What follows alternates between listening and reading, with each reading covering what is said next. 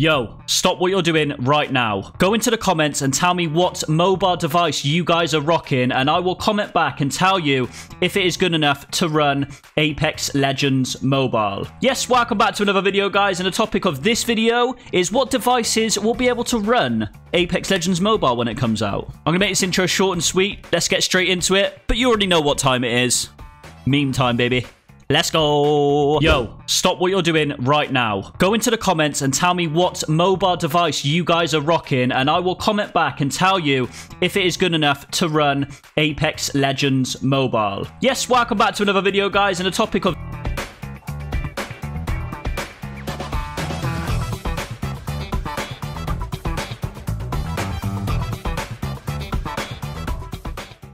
Yes, welcome back to another video, guys, on the upcoming Battle Royale game, Apex Legends Mobile. I've been seeing a ton of comments wondering if your old mobiles that was handed down from your mum, to your brother, to your sister, to your dog, and then finally you, will be able to run Apex Legends Mobile. Luckily, I've done a lot of heavy research, and I'm going to be breaking down everything in this video for you guys today. Before I do, though, make sure you are following me on Trovo, where I do daily live streams on mobile games, and I play with subs all the time. So if you guys want to play with me and play some fun-ass mobile games, link in the description right now. Now, getting into it, guys, I'm going to start by showing this image on screen here, which is an image that was posted a while back that was leaked from a Respawn developer showing some of the mobile phones that will run Apex Legends Mobile.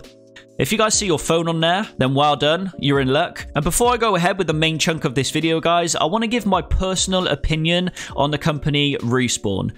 Respawn are one of the largest gaming companies around who have produced amazing AAA games like FIFA, FIFA Mobile, Titanfall, Apex Legends PC and console. Each one of these games have been fully optimized to run on numerous devices, especially FIFA Mobile, for example. I tested FIFA Mobile when it came out on one of the oldest Android devices and processors I could find, and it ran perfectly. So from Respawn's standpoint, they are going to want to make sure their game is fully optimized even on the oldest processor, because if you think about it, guys, the more people that they can get to play their game on every device possible, the more revenue is going to be generated for the company, so it's a win-win for everyone. But like I said, I've done some heavy research, and I want to start by looking at the recent playtest that happened in Apex Mobile. Respawn were looking for playtesters that either had a Pixel 3 or higher, or a Samsung Galaxy S8 or higher. Both of these phones have a Snapdragon 835 processor, which for gaming nowadays is sort of around the medium level of gaming. And just to compare, the latest Snapdragon available on the market right now is the Snapdragon 888, which can be found in the latest Samsung Galaxy, the S21. So this, guys, is already good news that Apex Mobile can run on medium sort of CPU devices, but the real question is, will it run on your older devices? I've actually shown this article before to you guys, but this is from a legit news website called IGN India, who look like they were interviewed with a Respawn developer, and basically they stated that the minimum requirements for an iPhone would be the iPhone 8, and for an Android, you can have anything as low as a Snapdragon 625, so go ahead and search up your phone online right now, find out what you're rocking, or better yet, go into my video comments and below and just reply whatever phone you've got. Comment below what phone you've got, and I'll reply with either a yes or a no. Now, we all know already that Respawn have partnered up with Tencent, one of the biggest mobile companies in the world, who have produced PUBG Mobile alongside Activision, as well as Call of Duty Mobile. Now, they're working on the Apex Mobile project with Respawn, so all the information I've just given you will basically be irrelevant, because Tencent actually created Call of Duty Mobile alongside Activision. And go ahead and open up your settings in Call of Duty Mobile right now. Download the app, open up the settings. If you look in there, there are more than enough options to change the graphical settings on there, so you've got nothing to worry about, guys. If you really are rocking your old grandma's flip phone, you're still going to be able to play the game on the lowest FPS and the lowest graphical settings, but obviously it's going to run worse. So what I would suggest you do is get up right now from your seats while you're watching this video, get out of your pit of a room, walk out the front door, go to your nearest mobile store and buy a decent freaking gaming phone, you peasant.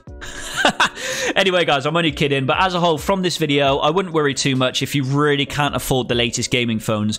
Respawn and Tencent are going to be making Apex Mobile very similar to Call of Duty Mobile graphics, and you already know how good your device can run on Call of Duty Mobile, so don't stress. Again, just download it. If you want to know how good your mobile is, download Call of Duty Mobile, see how your mobile device runs on there. If it runs well, you're going to be able to run Apex Legends mobile well, so don't worry. Now, unfortunately, no more news regarding the soft launch other than the next press conference, which is on May the 11th in just under 2 months' time. But again, for this video, go into the comments, tell me what phone you're rocking, and I'll try to answer every single comment I can with a yes or a no. We're getting more and more excited, guys. The soft launch is literally just around the corner. You guys are getting excited. I'm seeing the subs and views go up.